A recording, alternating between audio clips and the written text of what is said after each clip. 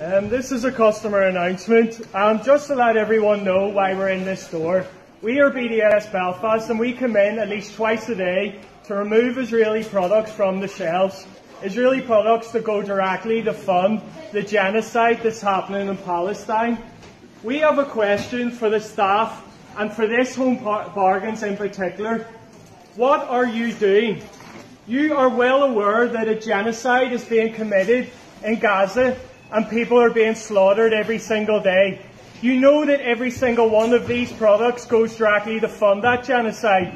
You know this because we are in every single day telling you that this is happening, telling you to take these off and not to restock them.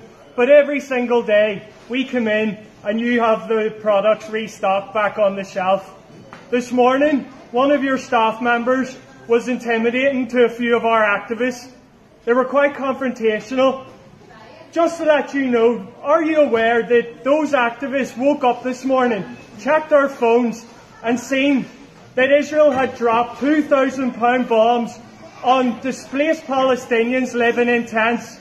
Over 40 people massacred this morning in those tents. I read something online. Some of those bodies will never be recovered because the impact of the bombs completely evaporated the bodies. How terrifying is that?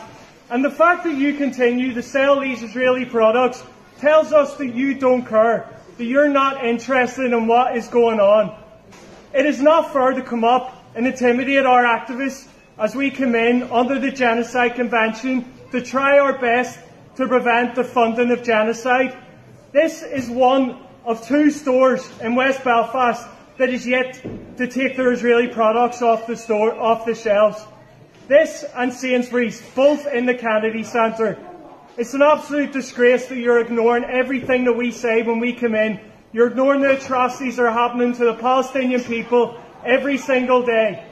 What we are asking every single customer in this store, please be aware of what you're buying. Stop stocking these products. And the Home Bargains, where is your moral compass? When you can come in and sell these products to our communities every single day, to customers unwittingly funding genocide by buying these products. That is not fair. Please do what we say. Stop selling Israeli products. Please, we beg you.